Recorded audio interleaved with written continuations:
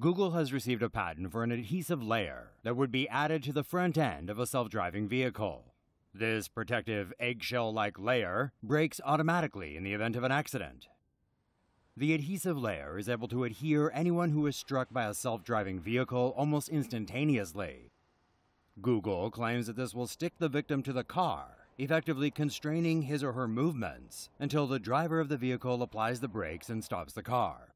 This reduces the chances of the victim getting thrown off the vehicle, hitting other hard surfaces, or being hit by another car.